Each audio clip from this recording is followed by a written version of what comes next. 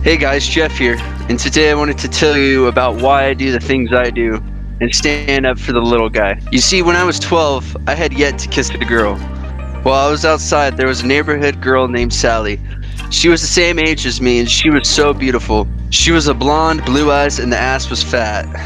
Anyway, she came up to me and said, "I like your Justin Bieber t-shirt, Jeff." I said out of breath, "Thank you, I really like it too." Then she said, "Hey, you know what would be fun? Let's play Truth or Dare."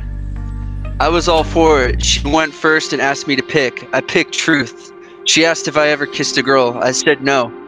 Then she dared me to kiss her. My lads, this was the most thrilling moment. I moved towards her lips, but then I felt an emptiness coming from my legs. My sister had pulled my pants down. Everyone in the neighborhood was laughing, including Sally, who I didn't even get to kiss.